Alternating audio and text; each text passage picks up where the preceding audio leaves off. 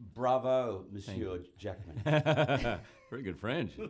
Bravo yourself. Brilliant. Thank you, man. Thank you. And more than that, because it's such a classic piece of literature, Yeah, this is beyond anything you've ever done before.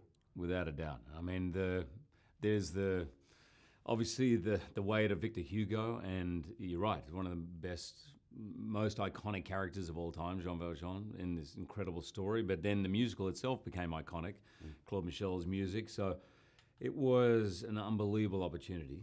I went for it, and yes, I was a little nervous about it, but I just figured I'm going to go for it, and had a great time doing it. I felt like a privilege. Yeah, Victor Hugo, I think, would be quite proud of it. But I just noticed in terms of what we saw, every shot was a Rembrandt. Yeah, no, it Just was astonishing. beautifully shot. And Tom Hooper, who, by the way, wanted to give that feeling. He felt it was important for it to feel realistic, a little bit grittier than maybe. Behind all that is exactly this composition of it's so beautifully done.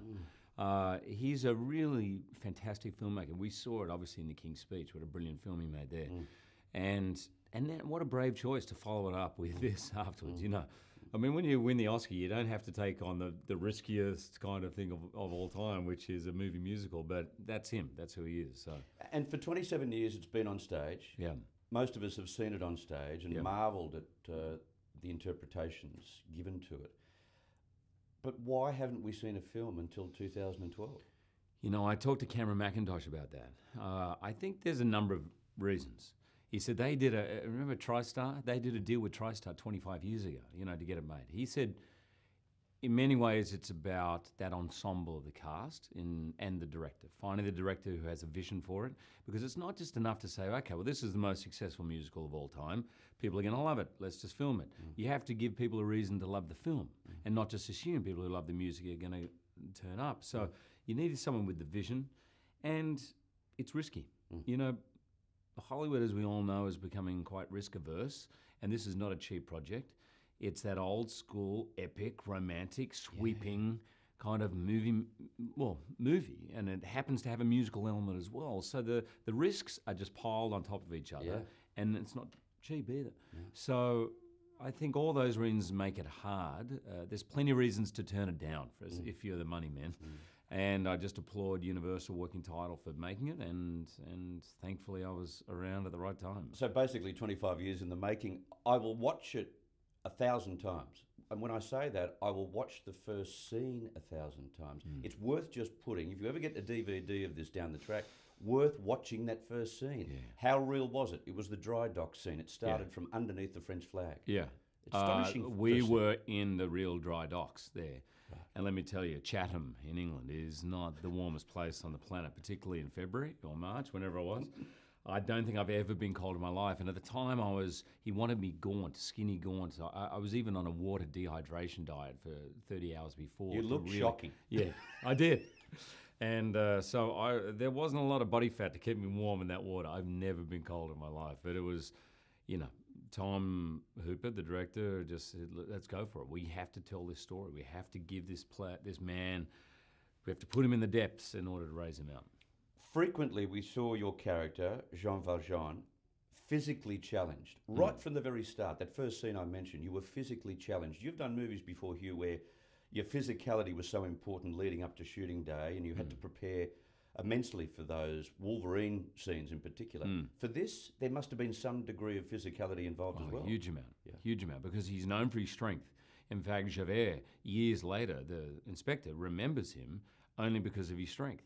He sees him commit an act that no one else could do, and he goes, I've only known one man who could. So you have to believe he's strong, and yet still be skinny. So unfortunately, Chris, that body type is about as hard as there is to prepare for.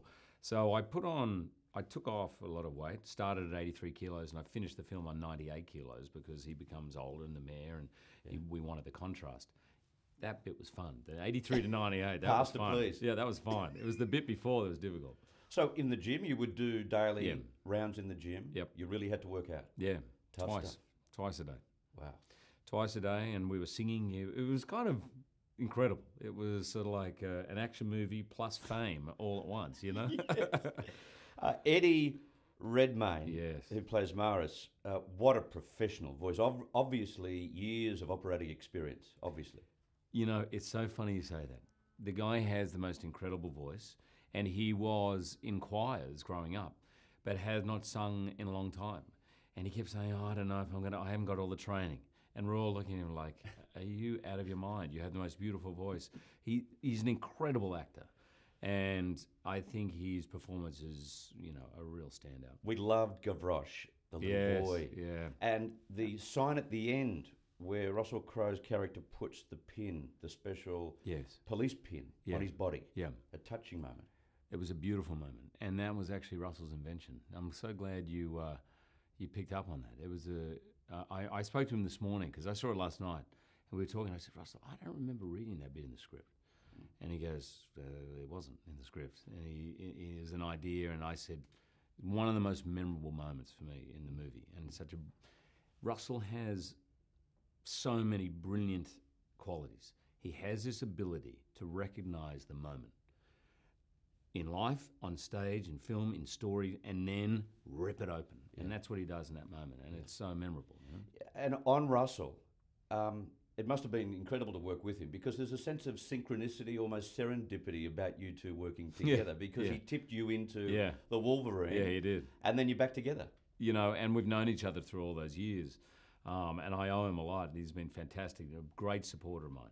And we all came into this, Anne, Russell, me, all of us. I've never been on a film where there's that feeling of ensemble because all of us knew we were doing something, that we'd never done before and that had never been done before in film, which is singing live, and that we were there for each other. And it really had that more theatre feeling of ensemble. Yeah, right. And you don't get that a lot in film. And, I would be singing, Russell would be there, a day off, he'll be there for me, watching, there for me, and vice versa. We were really there for each other, and it was an incredible experience. It was one of the highlights of my career, for sure. Well, it'll be one of the highlights of your life. Anne Hathaway, what a show-stopping performance. Sacha Baron Cohen and Helena Bonham Carter together with like these lovable scoundrels. What a wonderful pair together. So brilliant. And in a movie like Les Miserables, don't you need them? Right? They come in just when you need them. You've been crying your eyes out, and they're like, and they're just so brilliant. I don't know how many takes I ruined because on the other side to Sacha, I'd be laughing so much. He never does the same thing twice. He's brilliant. And finally, year's end, you're obviously busy with other projects. Do you get a chance to stay around in Australia for Christmas? No, unfortunately. We've been here for a good part of this year, which has been one of the great joys for me. I feel like the luckiest man alive. But the kids, enrolled at school, so they're back at school, and I'm promoting this now for the next few weeks till Christmas Day. But I will be back here for the premiere in Sydney on the 21st, which I'm very excited about. Once again, bravo, Monsieur Jackman. It was superb. Thank you, Chris. Good on you, mate.